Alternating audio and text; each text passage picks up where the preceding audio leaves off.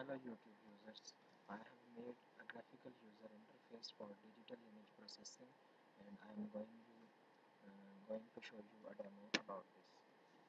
In this graphical user interface, you can see the four boxes in the left. The first box will show the live webcam, second one will show the image captured by pressing the take snapshot button, and third box will show the result of current operation. And finally, the fourth box will show the histogram of our original captured image. I will call any image in the second box as primary or original image, and image in the third box will be called as transformed image, resulted image, or scanned image. Uh, let's start digital image processing. Press start button to turn on your webcam. When you see live video, okay, when you see the live video, now it's time to take a snapshot. Press take snapshot button, and here, and the image captured by your webcam has been displayed here. And this button is clear all. You can clear all the images and reset your GUI. Now start webcam by pressing again start webcam button. Press take snapshot button to capture image. The image has been captured here. Now this is my primary image, and here whatever will appear is called secondary image. Now we can perform. You can see here the name of the image, the location of the image, and also a little information like size of the image, format of the image, dimension, width and height in pixels, and its grid depth and color type. Now we can perform various operations on this image. The first one is very simple, like grayscale, turning any RGB image to grayscale. Click on this and here you will get a grayscale image. In the same way, you can click to get black and white image.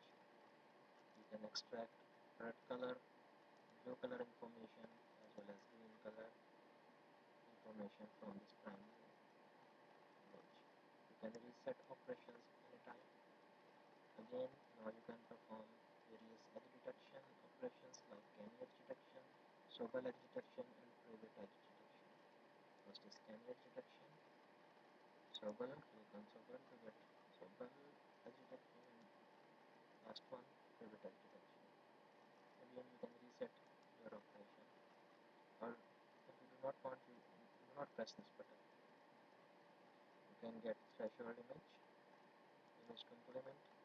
You can draw beautiful boundaries around the object, and you can add noise to this primary image. Just click this button to here 0.2 is by default, and the program will ask, this window will appear and it will ask from the user to enter noise density 0.0 to 1. This is the range, so I have entered 0.2 as a by default.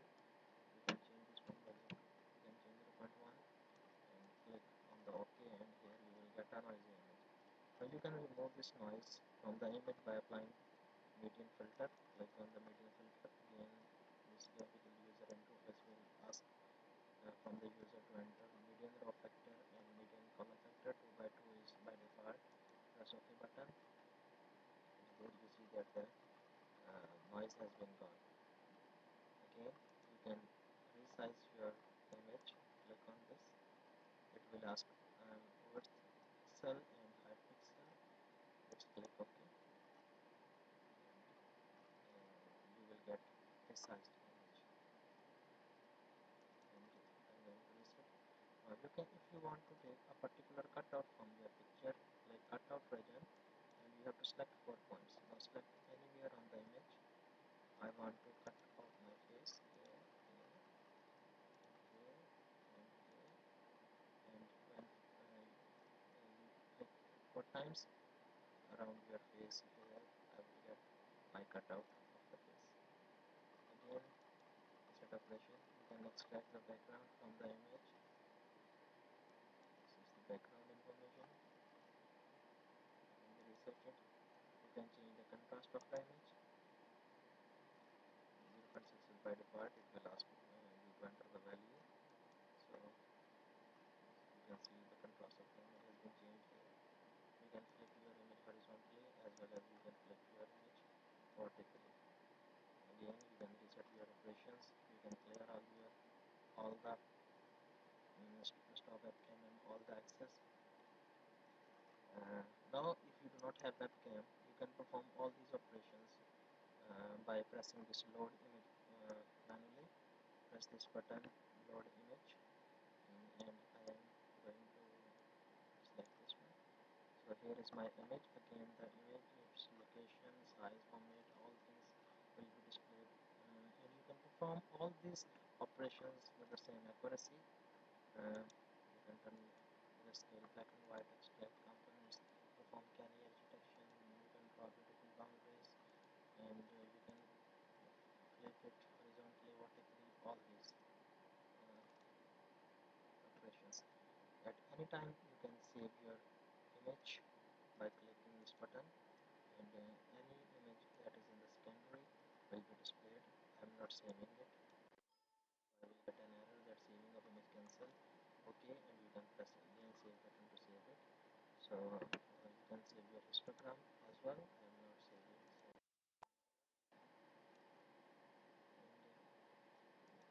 again I am starting my webcam to show you an interesting feature, sending email from the Matlab. One thing more, I can show you that if you want to stop your webcam, you do not need to clear all the GUI. You can stop this button and your webcam will be stopped. Again, I am going to start the webcam. So if you make your own GUI like this, or you have other ideas, or you want to put some more features, and you feel any difficulty, just hit the email me button, and here you enter your information. This works only with Gmail. Enter your Gmail address like this.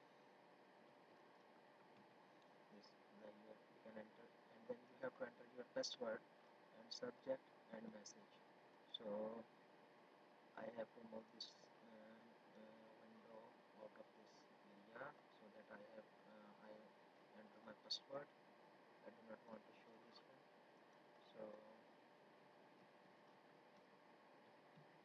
when you enter your password, just click hit the OK button, and you press the OK button. You see sending of email. Please wait for a moment, and you can see that email has been sent successfully. I will receive this mail at once after sending. I show you here. See, I have received this email. That is a new email. You can add this feature to your GUI. I'm facing problem you may have from Matlab. So, and you can press play.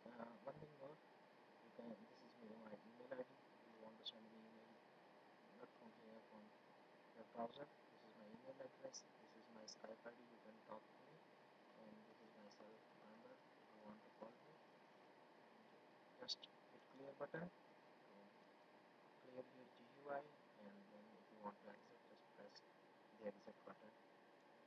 Bye bye, and have a nice day.